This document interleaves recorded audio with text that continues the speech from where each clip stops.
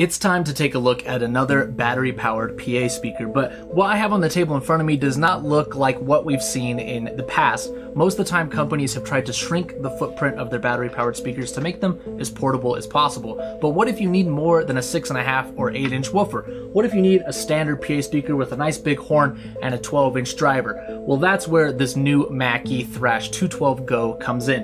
This is one of Mackie's most popular, affordable entry-level speaker lines now, with a battery with up to 10 hours of charge available for those situations where you don't have access to a plug. Let's take a look at it.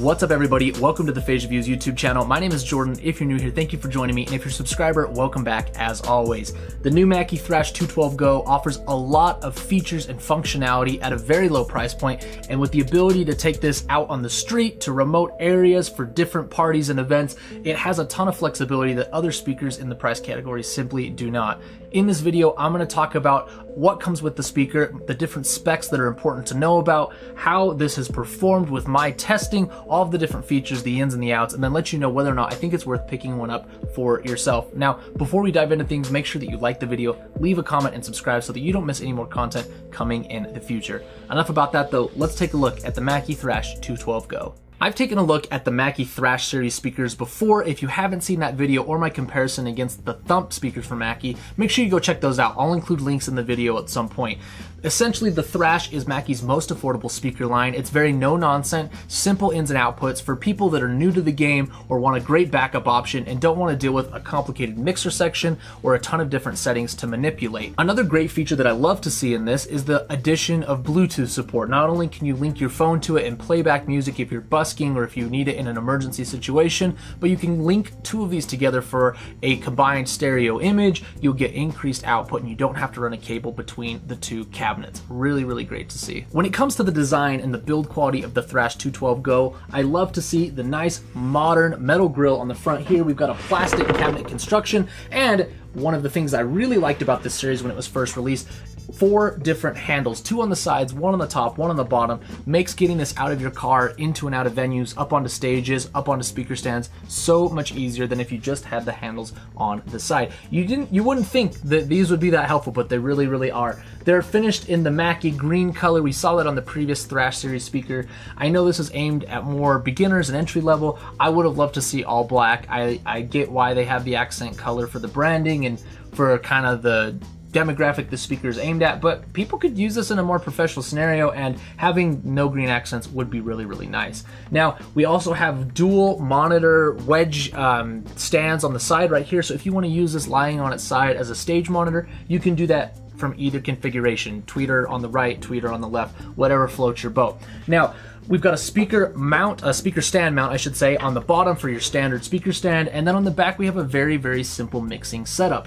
At the bottom, we have our power input with our toggle switch for the power, and then up top, 2 inputs, XLR 1/4-inch combo inputs, each with its own level control. Channel 2 is where you're going to access the Bluetooth functionality. You can pair it to your device and then click the other button to link it to a separate speaker. Instructions for that are included in the manual, and of course you're going to get your IEC charging cable as well.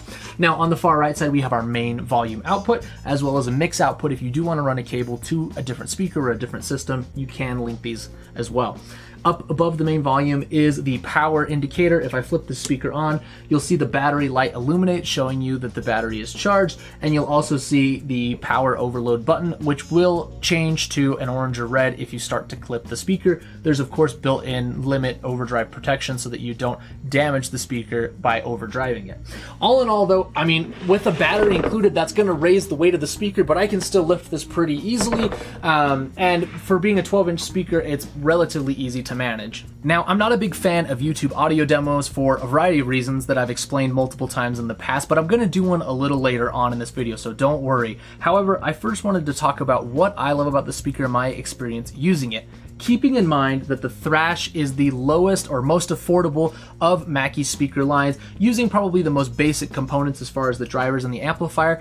But with that being said, Mackie really has not skimped on the sound quality of this speaker. The sound is very, very full. The mids and the highs are clear. The bass, for what it is very present, and you're not going to feel like your music is anemic, like you're missing anything. And when I used this at full volume, it definitely was hitting me in the face with the snares, the hi-hats, kind of those more abrasive mid-range frequencies.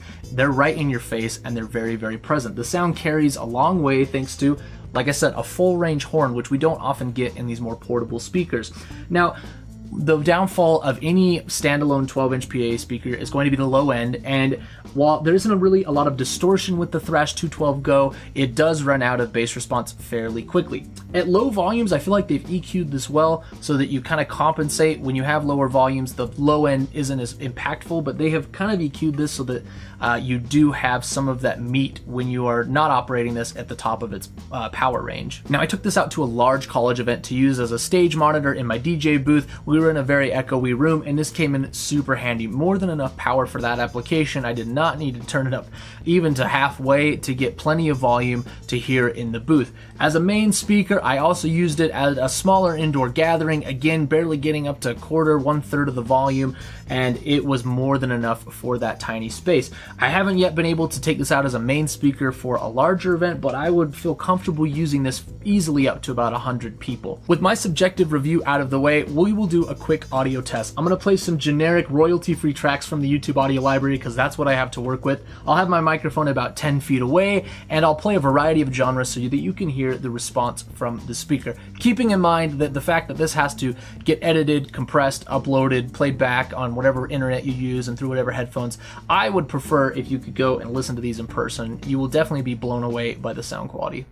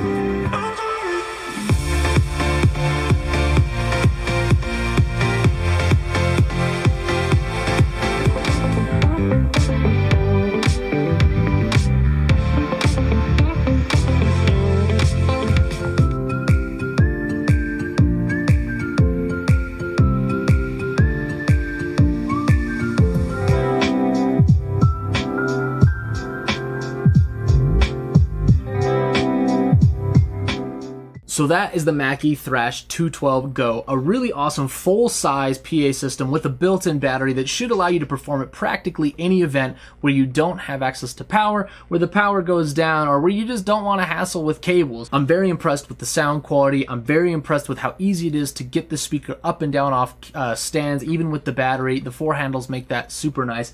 Very flexible as far as positioning with the dual monitor wedges, and a very simplified input and output section so you don't have to mess with routing, filters, cutoffs, high pass, low pass, all that stuff. You can just plug in your cables and go. If you want to read more about this speaker, I'll include a link down below. You can go check it out there. Buy if you want to. It helps support the channel. I would love you for it. If not though, just subscribe and ring the notification bell so you don't miss any videos coming in the future. Like the video and leave a comment with your favorite portable PA battery powered speaker. I would love to know what I should try next on the channel.